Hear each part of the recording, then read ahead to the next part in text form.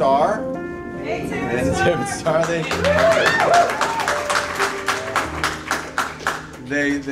there anything you want to say? No. Okay, I'm going to say something now. So they came into the church a couple months ago. It was, I'm not going to tell you all the details of our conversation, but it was like, grew up in church, didn't really know much about this God thing, and I just kind of want to know, I want to learn and get to know this whole God. Like, I don't know, just fresh. And so I talked to him on the phone the other day, and he's like, not only do I understand now, but I'm feeling it. I'm feeling something. And so we want to get saved. So it was incredible. Got to share the gospel with him over the phone.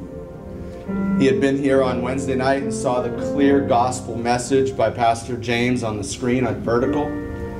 And it's just like, I got no excuses anymore, I know. He told me. So I want to get saved and I want to be baptized. And so both of them. And so that's why we're here this morning to do that. So yeah, it's awesome. Would you pray with me for Tim? Awesome. Come here, Starr. Ready to do this? Yes. All right. He's letting you know that he's no longer the boss of his life. He's letting Jesus know that. He's letting you know that he's not your brother. And that means he wants you in his life. He wants you to pray for him. He wants you to correct him gently if you see something that's not biblical. He wants you to encourage him when you see something that is. He wants you to love him, and he wants to love you. And the same thing for his wife, same thing. And so that's what this is all about. Father, I thank you for Tim. I thank you that you brought a brother down from New England for me. Thank you for that. Someone who knows how to talk right. I thank you for his heart, just a genuine pursuit of the real thing, of the authentic. And it seems like you and he have met, and we rejoice in that. And so, Lord, I'm thankful for him. I'm thankful for Starr. I'm thankful that you've chosen Revolution Church to bring them to this place. Lots of churches in this world, Lord, but you made a selection, and you place people in the body as it pleases you. And so not only does it please you, but it pleases us that you've chosen this church. Lord, we would ask that you would bless this man. You would continue to pour out your Spirit into him. You'd continue to pour out wisdom into him, understanding of the Scriptures, understanding of the one who authored it. I pray for a deeper relationship with him and you and with his church family. And Lord, I just pray that you'd use this man. He's a bold guy. Like he's a tough guy, man. He's not afraid of anything. And so, Lord, I kind of think of the Apostle Paul, just a tough guy. Get out there and get his hands dirty and spread the good news of the gospel. And so, Lord, I pray that you do the same thing with this man. Help him to be bold and to share what you've done in his life with many others. I pray that you'd help him to lead his wife in the ways of God and to live as a godly example before everyone here in the community.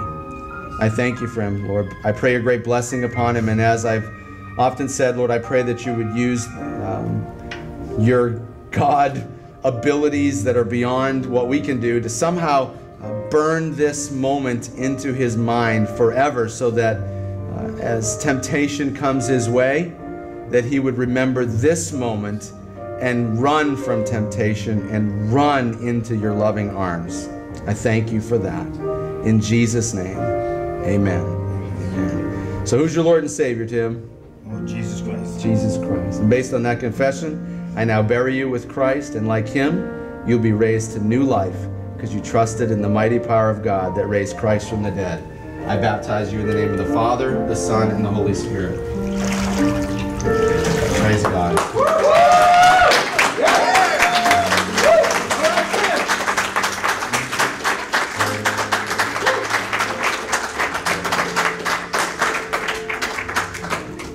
Slippery on the cement, so be careful. All right, don't go anywhere though. Come on, Starr.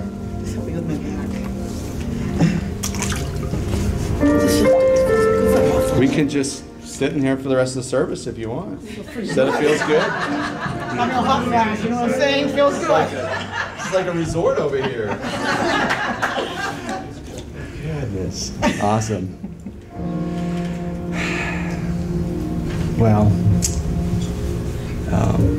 I said what I've said about Tim and Starr, and so kind of the two became one. So when he came in, she came in as well. Same kind of a thing. Just really wants to get to know the Lord, like the real deal. And so we've had the privilege of being the church where they could meet the Lord Jesus and begin a relationship with Him. And so we're privileged that you are here. Starr works for Livestream here locally, where they minister to the most broken. And so that's her heart, to do that. And it was because of her that we brought in all that clothing. Thank you. For all the people there at Livestream that come out of jail and come out of the hospital with nothing except a hospital robe. That's pretty embarrassing, right? So imagine if that was your only thing in the closet. So it was her heart to help those people. She passed it on to us, and you guys responded insanely. It was a mountain of clothing, and so thank you for that. But that's the heart of Starr, and so we're thankful that you're here. We need some loving people in our church, you know, and so you are, and we're thankful for that. So let's pray for Starr as well, please. Father, we thank you for this woman of God. We thank you, Lord, just like I said with Tim, we thank you, Lord, that you have chosen Revolution Church as the place where you and Starr could meet and fall in love with one another. I thank you for that. I thank you for her heart to serve people. It's exemplary for the rest of our community, and I thank you for that example that she sets for us all. I thank you for the softness of her heart toward you, Lord, to receive you.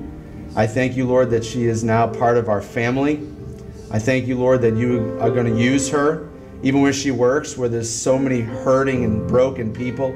They need the gospel, Lord. And so, Lord, you've placed her not only in this church so that she could worship you, but you've placed her at Livestream where she could take that which she gains here and deliver it to there. So I thank you, Lord, for that. I thank you that you're going to give her great opportunities to share the good news of Jesus with the most hurting and broken people in our community. I pray that she would be a shining light there, a person of hope, a person of love, a person of Jesus there at Livestream. Lord, I pray that you'd help her to submit to her husband as unto the Lord in all things, and that their family, their home, would be Christ-centered at all times, and that home would be a place where Jesus is exalted, loved, and worshiped. I thank you for her. In Jesus' name, amen. So, Starr, who is your Lord and Savior? Jesus Christ. Based on that confession, we now bury you with Christ. And like him, you'll be raised to new life because you trusted in the mighty power of God that raised Christ from the dead. We baptize you in the name of the Father, the Son, and the Holy Spirit.